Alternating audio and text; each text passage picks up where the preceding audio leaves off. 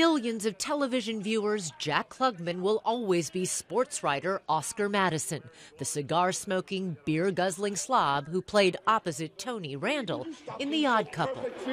Will you stop it? Now we're losing here. Now come on, let's go to get together. Surprisingly, The Odd Couple wasn't Klugman's most successful series, at least not at first. Starting in the 1970s, it ran for 5 years on ABC and never ranked higher than 36 in the ratings. But reruns on local stations and on Nick at Night turned the sitcom into a cult classic, making it far more popular than Klugman's other TV series, Quincy. You are about to enter the most fascinating sphere of police. Klugman was the wily medical examiner for 7 seasons. The show premiered in 1976 as part of NBC's Mystery Movie. It quickly became a weekly series. When it ended, Klugman made brief appearances but stayed mainly on his ranch raising horses. He also continued to smoke cigarettes and eventually lost a vocal cord to cancer. When it first happened, of course, I hid from it because I was sure I was going to get better. And I didn't want it known that I couldn't talk because then I wouldn't get a job.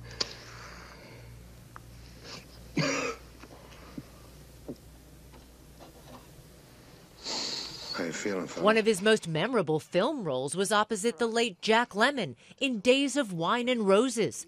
Klugman played a counselor for Alcoholics Anonymous. How many strawberries does it take to start an allergy? And which is the one that gives you the hives? Alcoholism is an illness. It's pretty hard to diagnose an illness until you've got it. He joined another distinguished cast in the 1957 teleplay 12 Angry Men. Switchblades came with the neighborhood where I lived. Funny, I never thought of it before. I guess you try to forget those things. Klugman grew up in South Philadelphia. He married twice and had 2 sons. He earned 2 Emmy Awards for his role on The Odd Couple. It was Klugman's longtime friend and co-star Tony Randall who helped him through his throat cancer treatment and persuaded him to resume his acting in the 1990s. With just 1 vocal cord doing the work of 2, Klugman returned for a stage version and a TV version of The Odd Couple. Let me hear you say please. Give me the pastrami or I'll strangle you. While the two continued to reprise their Felix and Oscar roles on stage and television, Klugman admitted they were probably too old for the parts. But he added, "Who knows them better than us? I am Oscar Madison."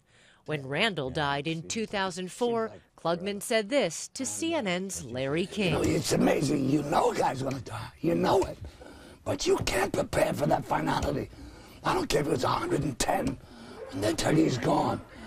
It just knocks me out. You can't accept the finality of it. And as I say, a world without Tony Randall is a world that I cannot recognize. Jack Klugman died at his home in Northridge, California, with his wife Peggy by his side. He was 90 years old. Alina Cho, CNN, New York.